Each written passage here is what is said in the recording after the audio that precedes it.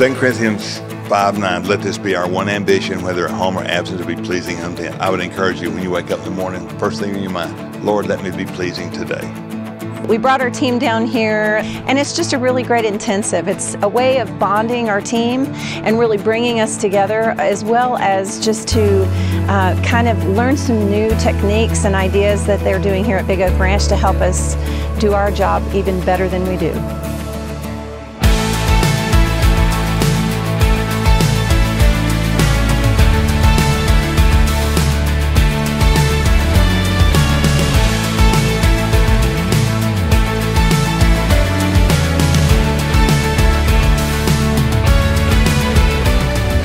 Develop these healthy rhythms in your life of consistency, of change, of courage, and trust, and walk in the boldness that God has already chosen you for this. And if He chose you and you are faithful, He is faithful to see it through.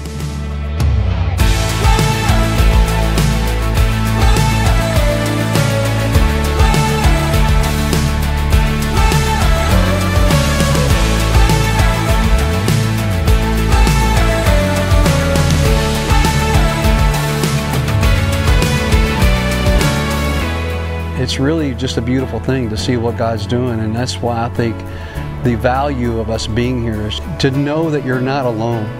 If you have an assignment on your life, you have to do it. You're sitting in this room knowing it right now. Stand in that and know that the Lord is with you in that.